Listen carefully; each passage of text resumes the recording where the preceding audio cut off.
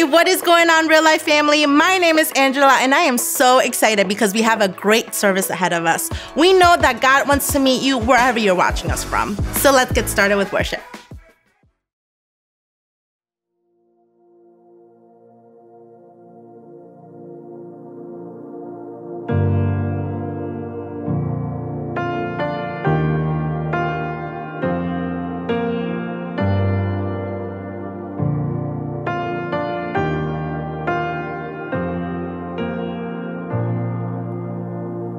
It was my cross you bore, so I could live in the freedom you died for. And now my life is yours, and I will sing of your goodness forevermore. And worthy is your name, Jesus.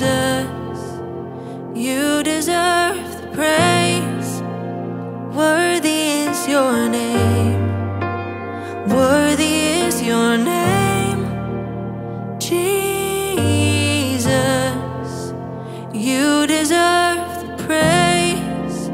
Worthy is your name.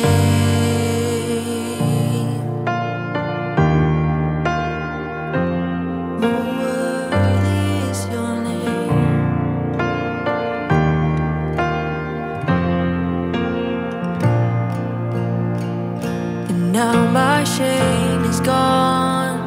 I stand amazed in your love undeniable.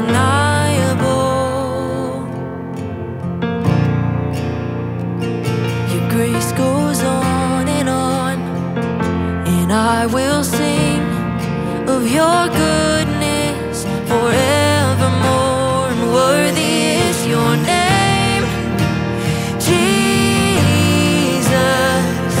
oh, you deserve the praise. Worthy is your name, and worthy is your name, Jesus. Oh, you deserve the praise. Worthy is your name, oh, worthy, and worthy is your name, Jesus. Oh, you deserve praise. Worthy is your name, and worthy is your name, Jesus. Oh, you deserve the praise. Worthy is your name.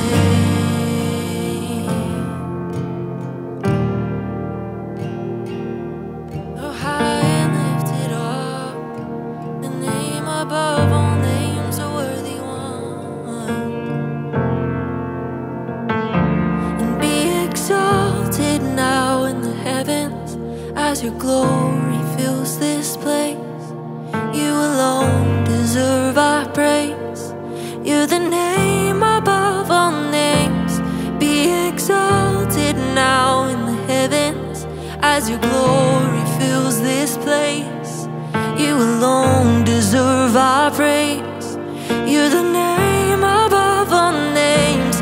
Be exalted now in the heavens as your glory fills this place. You alone deserve our praise.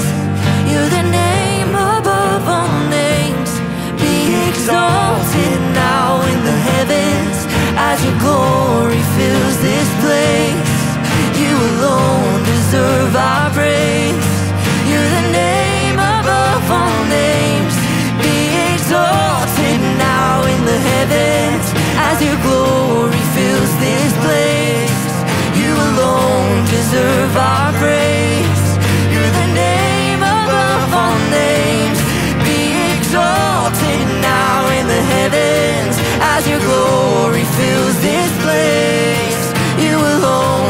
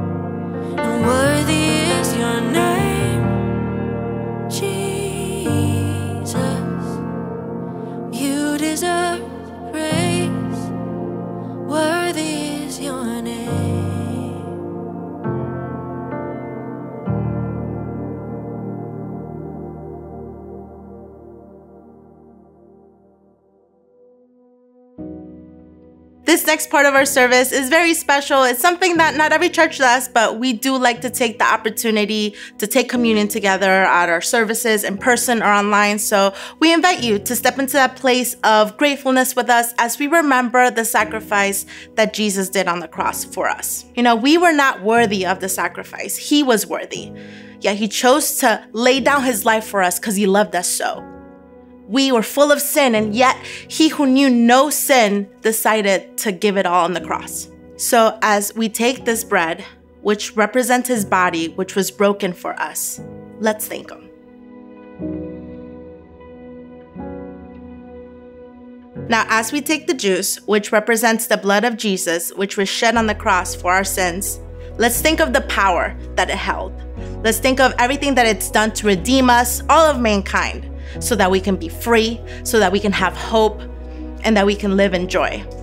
Let's drink it.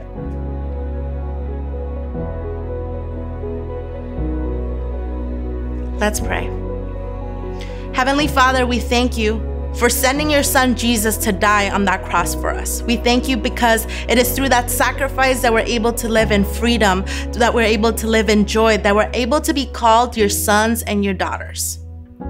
We thank you for the hope that you're bringing us. And it's in your name that we pray. Amen.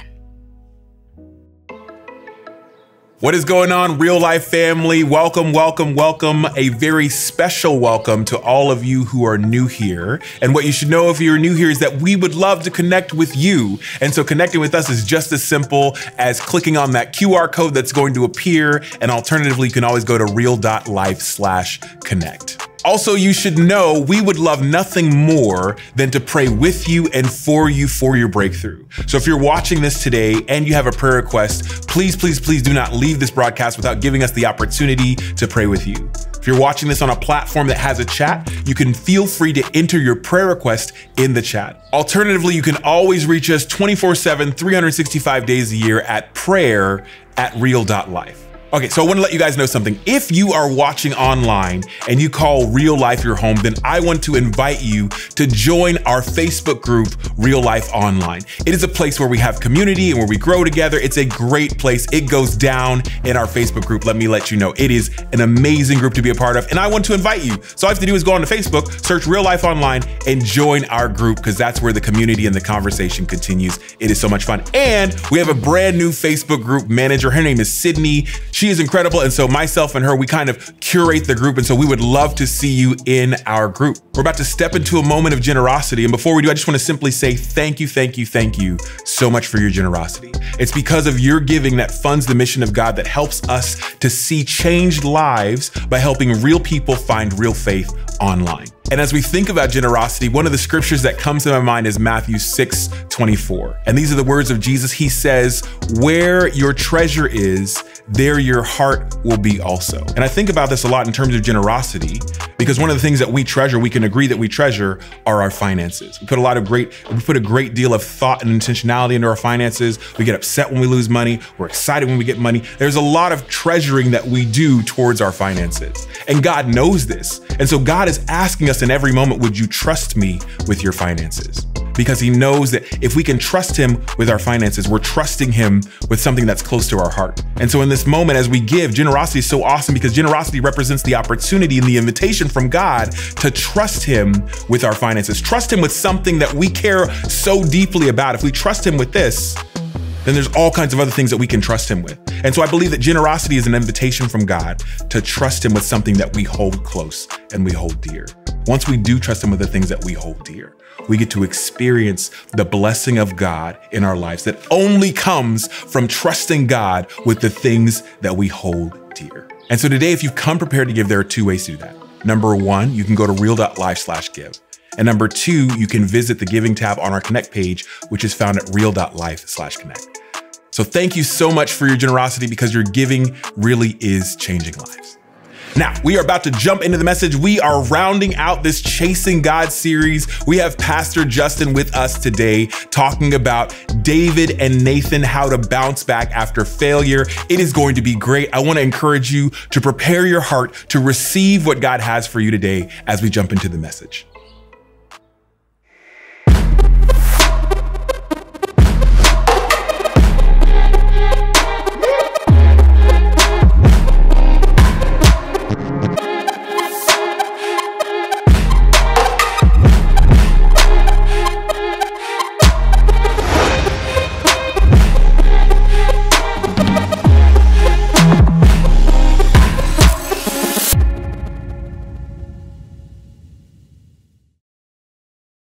Hey, thank you for connecting today, whether you're online or in person at a campus. You're part of our family, and I'm really thankful for you. Today is super special because we're actually merging two of our campuses to become one great outpost for the gospel. Real Life East and Real Life Soto are now Real Life Orlando. And so the reason this message is recorded is because I'm preaching live from the Orlando campus to help celebrate what God's doing there. So I'd love to kick off this message with a special prayer for that campus. Let's pray together. God, thank you for what you're doing. Today specifically, we thank you for what you're doing in Orlando and through our church. I want to pray for Pastor Matt Sanders and Pastor Andy Funes as they bring their congregations together. Lord, we pray that there would be unity, synergy, and power, and that their efforts to share the gospel would be blessed by you and many lives would be changed. We pray in Jesus' name. Amen. All right. Hey, this Chasing God series is very special to me. It's personal, okay? Because for so many reasons, I feel like I am David. I look at his life and I see the humble beginnings. I see the constant challenges, the opposition from the inside. I see the personal failures, and I can relate to all of it. Maybe you can too. David is a man after God's own heart. That's what God says. But his struggle is really our struggle. And especially what we're talking about today, because as we learned last weekend, David fails epically. We know all God's heroes are flawed. God always chooses sinners really because he has no other choice. We are all he has to work with. But David sins epically with Bathsheba, and he even kills her husband to cover his tracks. Well, now, guess what? The rent is due. It's time to face the music, and God sends Nathan the prophet to confront David with his sin. And so we're in 2 Samuel, starting with verse 1 of chapter 12. 2 Samuel 12. The Lord sent Nathan to David. When he came to him, he said, there were two men in a certain town, one rich and the other poor. The rich man had a very large number of sheep and cattle, but the poor man had nothing except one little ewe lamb that he had bought. He raised it, and it grew up with him and his children. It shared his food, drank from his cup, and even slept in his arms. It was like a daughter to him.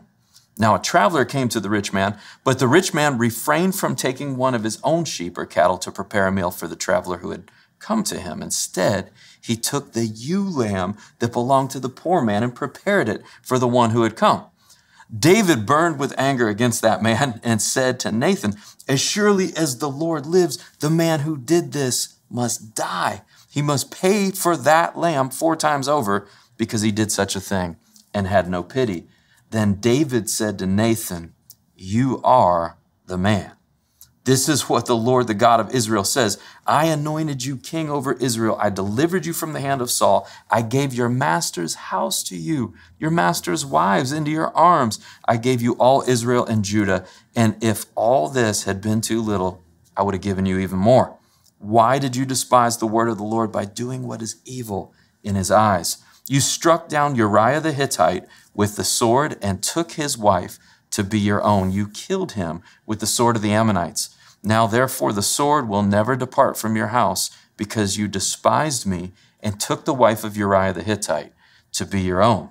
This is what the Lord says. Out of your own household, I'm going to bring calamity on you. Before your very eyes, I will take your wives and give them to one who is close to you, and he will sleep with your wives in broad daylight. You did it in secret, but I will do this thing in broad daylight before all Israel. Then David said to Nathan, I have sinned against the Lord. Nathan replied, the Lord has taken away your sin. You are not going to die.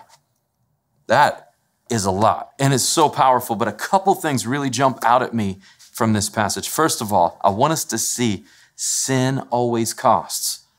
And the reason I want us to see that is because I think the lie from the enemy, really from the very first time we're introduced to him in the Bible, the lie is that sin won't cost. Adam and Eve know. Eve says, well, God said if we touch that fruit, we will surely die. The serpent says, you will not surely die. That's the serpent in the garden. You remember, right? Satan lowers the price, and what he does is he raises the payoff. He's a good salesman. You will not die, but in fact, for a limited time, if you act now, you will be like God. See, he elevates the payoff. It's going to be so good. And then he eliminates the price. Nobody will know. It won't hurt anybody. This is what he does with us all the time. Makes it seem like sin is going to have this high payoff with no price tag. So he exaggerates the payoff. He eliminates the price. The problem is it's not true. The truth is that sin always costs. There are always consequences, even when you can't see them, even when you can't anticipate what they may be. Sin is a disturbance in the force, all right, for my Star Wars people. Sin opens the portal to the upside down for my Stranger Things folks. Sin opens Pandora's box for my Greek mythology people, I guess. Anyway, but here's the problem. David bought the lie. He bought the lie that somehow the wives he had, which he had many, by the way, whole other sermon, but all these wives, that somehow Uriah's wife was going to be better than his own, what he already had. The pleasure was just going to be so worth it, right? He exaggerates the payoff, and nobody's ever going to have to know. There's going to be this huge payoff, but there's going to be no price. That's the lie. The truth is sin always has a consequence. God actually tells us that the wages of sin is death. Something dies when we sin, and particularly sexual sin. Paul teaches in Corinthians that sexual sin is a special kind of sin in which we sin against our own body. And so sin costs. It hurts people. It cuts us off from God. It brings guilt and shame and fear and insecurity and anxiety and doubt and depression. David's sin here had a massive price tag. And listen, whatever the payoff of that first night with Bathsheba was, I promise you, it wasn't worth the price. That's the truth about sin. The payoff is never worth the price. And so David blows it big time. Now the rent is due because sin always costs. All right, that's the first thing I want us to see. But the second thing I want to make sure we see here is that God forgives sin. Verse 13, Nathan actually says it. David said to Nathan, "I've sinned against the Lord." Nathan replied, "The Lord has taken away your sin." See, this is another truth that the enemy doesn't want us to believe. He wants to shame us, alienate us, condemn us, kill us, destroy us. God wants to save us. He's a redeemer. He's our creator. He's our father. He's the lover of our souls. And he's done everything to make forgiveness available to each one of us. So listen, whatever you've done, however badly you've blown it, God's crazy about you. And here's what I want you to understand. You are not defined by what you've done. You've done things. I've done things. We all have a past. We all are guilty. We all have a record. You are not defined by what you've done, but by what Jesus did for you on the cross. All right, so just last week, talking to a friend, the craziest story. He tells me a story. I really don't believe it until I confirm it with his wife. So his wife sits down while he tells me the story. And here's what's happening. My friend Chris is golfing with his son, all right? Grown adult son. And I guess as his son is driving the golf cart to go to his ball, he's looking in the wrong direction. He's not paying attention. He runs over his dad with the golf cart, runs him all the way over, boom, boom, right? Keeps going. As he realizes what he's done, he's like, "What is that?" He looks, he realizes he's run over his dad, so he jumps out of the cart, but he forgets to lock the brake. The cart actually comes down the hill, rolls back over his dad. And so as it goes over, he's like, "Oh no," he jumps back in and reverses it the other way, forgets the brake again. The cart rolls back over his dad a third time. So I can't believe the story, and his wife's like, "No, this is what happened." So the result of all this is that my friend Chris has multiple broken bones in his foot. He has a torn rotator cuff in his shoulder. He's had to have back surgery. He had to have knee replacement surgery, and he's had to have bone spur removal from all the broken foot bone shrapnel. And so he's telling me this story, and I'm like, "You got to be kidding me. This is insane." My question to Chris after I hear the story, I don't even know why I asked it, maybe to lighten the mood, but I said, "Okay, let me get this straight. Your son ran you over 3 times. He's like, "Yeah." I said, "So you've had surgeries and procedures. You will live with pain and limitation the rest of your life." He said, "Yes." I said, "Do you still love him?" I mean, I figured I knew the answer, but I had to ask. And he said, "Well, of course I love him. He's my son. I'll always love him." I asked him a second question. "Is he still in the will?" He said, absolutely. I said, here's the thing, that's the Father, right? This is probably the best picture I've had of God in a long time. When you think about our Father in heaven, he loves it. He pays for our golf and we run him over, but he still loves us, still forgives us, cleanses us of all our sins, clears our record. He's still continuing to work to give us eternal life through his son, Jesus. Because with the Father, we're not defined by what we've done. We're defined by what he's done for us because he loves us. And so understand today, yes, sin has consequences. That's why God doesn't want it for our life, but God forgives sin. 1 John chapter 1, it says, if we claim to be without sin, we deceive ourselves and the truth is not in us. If we confess our sins, he is faithful and just and will forgive us our sins and purify us from all unrighteousness. I want you to understand it's not if we sin, it's when. It's not a question of will I fail? It's what will I do when I fail? It's really about our response. And what God tells us is our response is confess and repent. Get it out, ask for grace. You know, with God, here's the thing, forgiveness is a foregone conclusion. It doesn't matter how bad, how much, how far, how often. David's sin is next level. But Nathan says, the Lord forgives you. Why? Because David confessed his sin before God. 2 Samuel, I just read it in verse 13. Then David said to Nathan, I have sinned against the Lord. Nathan replied, the Lord has taken away your sin. Just like that. Just like it says in 1 John that if we confess, he's faithful to forgive. Our problem is when we sin, and we all do way more often than we want to raise our hand in church and brag about, but when we sin, where David owns it, admits it, comes clean, comes forward, I've sinned, what most of us do most of the time, we deny.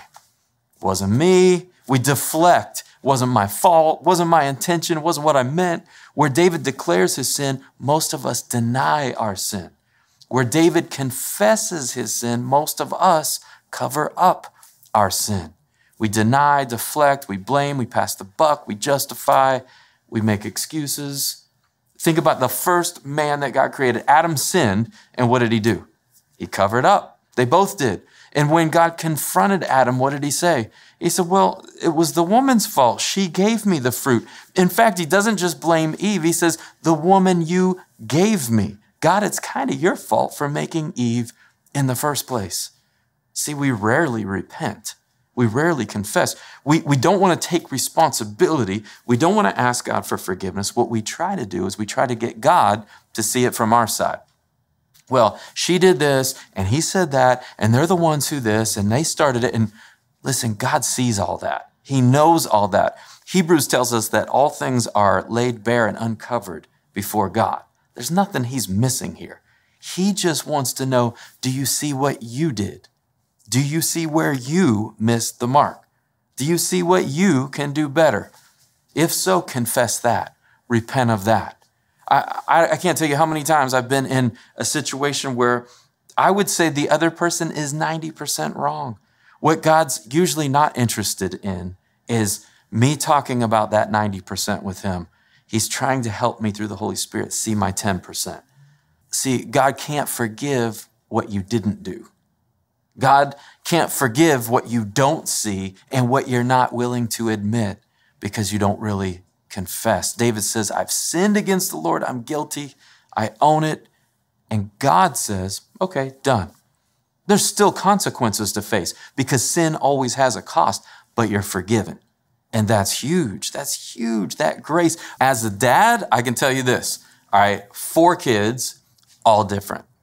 And over the years, when our kids would get in trouble, and they would, even though they're pastors' kids, they still get in trouble, okay? God did not bless us with perfect kids, probably not you either.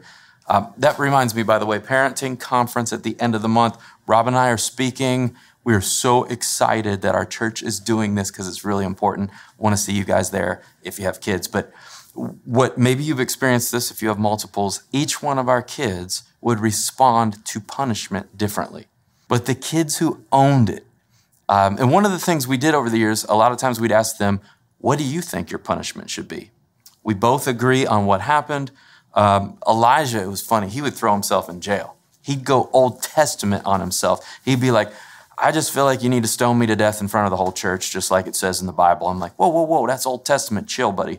He would throw the book at himself. But then you'd have another kid wanting to argue with you about, well, I don't even think what I did was wrong. I think you're being unfair. Let me ask you this. Which one do you think got more grace? You already know. The self-own gets grace every time. And let me give you another scenario. You get pulled over by a police officer. You know that feeling and the lights, and so you pull over. Now listen, you know you were speeding because you're usually speeding. It's really about how fast were you going when they caught you. That's the thing you don't know. So when the officer asks you, do you know why I pulled you over? When you say, no, sir, I have no idea. I've never broken a law in my life, and I always give money to the Police Athletic League, and I love cats, and listen, you're getting a ticket. They already know. I can tell you you're going down. But when you say, listen, I'm sorry. I think I was going about 10 over. I wasn't paying attention. My bad. I own it.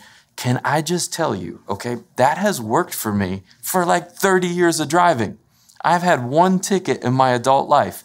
I've been pulled over more than that, we'll say, all right? Here's what I'm telling you. Pushback increases punishment. Confession allows correction, and it's an invitation for grace. For God, okay? All he wants to see is, do you see it? Do you get it? If I'm about to pay for your meal, I just want to know, do you know how much this costs? I'll pay. Dude, who got the lobster thermidor? I'm paying. I just want you to know what it's costing me.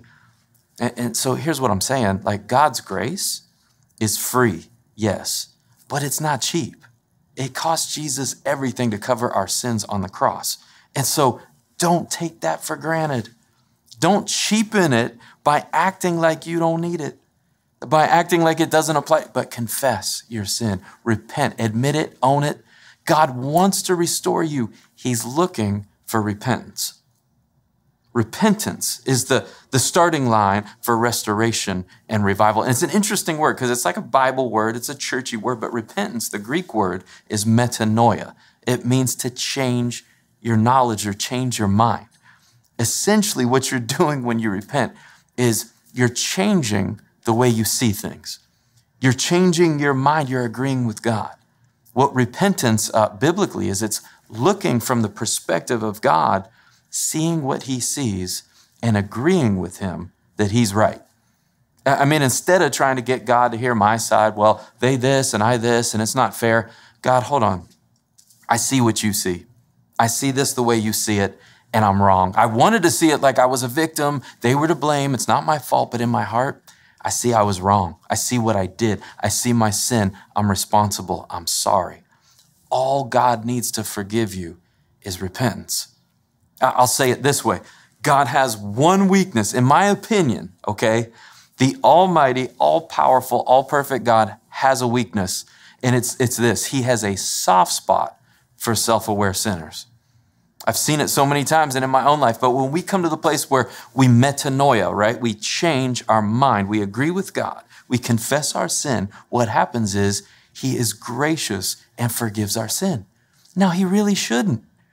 We wouldn't, right? But he does every time. No matter how many times we run him over with the golf cart, he loves us and he forgives us, and his grace is available to us. See, David isn't a Bible hero because he didn't fail. He's a man after God's own heart because of what he did when he failed. He ran back to the Father. He confessed his sin because he was chasing God. That's the series. Here's the thing. When we're chasing God, what we find out is God is chasing us. He's running towards us with his arms wide open. And so we don't have to be defined by what we've done. We can be defined by what Jesus did for us on the cross. We don't have to be defined by our failure, but we can be defined by his forgiveness. I'm going to say it again because I know some of you need to hear this and you need to believe this. You are not defined by what you've done. You're defined by what God has done for you. Your identity right now is not in your failure, but your new identity can be in God's forgiveness. Here's the thing, at the end of the day, all we are, we're the church, we're Christians, there's these names for us. All we are is a group of ragtag scrubs and screw-ups who have been forgiven by God's grace. That's the Bible and that's real life. This is not the Perfect People Club. This is the Forgiven Failure Collective. Each one of us, listen, our stories, it's not about perfection. It's about God's grace in spite of our imperfection. We are poster kids for grace. Every company needs a model to show off what they can do. First they were this and now they're that. God's just looking for poster kids for his grace. People he can point to and say, if I can do it for them, I can do it for you.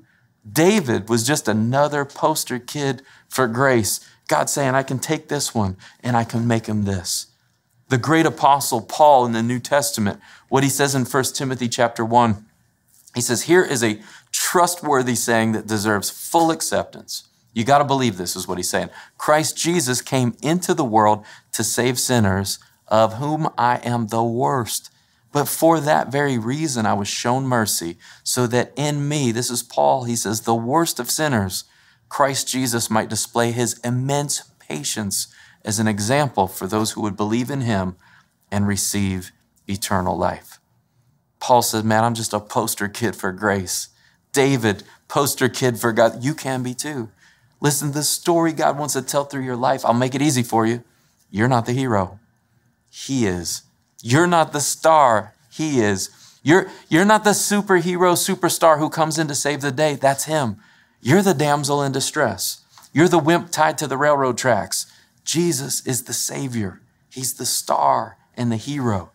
He came to save us. Why? Because that's what we need. That's why he came. But he can only save people who know they need it. People who admit they need it. People who ask for the help that he provides. His only condition for grace is you have to ask. I need you to know that you need it and ask me for what only I can give. And so as I think about this, what keeps me from the grace that God has for me? The first thing, it's pride. When I think I can do this on my own, that is fake news. That is the devil. That is a lie that has been fact-checked by God and everyone who knows you. You are not perfect and you are not capable. You are imperfect. You are unholy. You are not capable of living a righteous life in your own power. But you've sinned and you've failed. But you are still loved and you are still chosen and you are still worth Jesus dying for. But my pride, Jesus says, apart from me, you can do nothing. My pride says, I got this. Pride keeps me from God's grace. Shame is another thing I see for so many people. Oh, Pastor, you don't know who I am. You don't know what I've done. You don't know how bad I really am and how bad it really was. And that's the enemy trying to keep you from a God who loves you. The truth is, no sin you've committed is greater than the sacrifice of Jesus. His sacrifice is greater than your sin. So we got to take the shame out and we got to run to him. I think the third thing that keeps me from the grace of God is often fear. I'm afraid to approach a holy God in my unholy state. We wear the fig leaves, we cover up, and we give excuses. But when we come to God, we don't get what we deserve. We get what's in his heart. Hebrews 4, verse 16, it says, let us then approach God's throne of grace with confidence so we may receive mercy and find grace to help us in our time of need. So where are you at with God right now? Are you ready to come to him and get the grace you need that he so badly wants to give you? Or are you just content to stay right where you are? I'll tell you this, the revival that we're all looking for, the restoration, the reset we all need, it starts with repentance. Repentance is the starting line for revival. And God is ready to revive. Are you ready to repent? That's the question.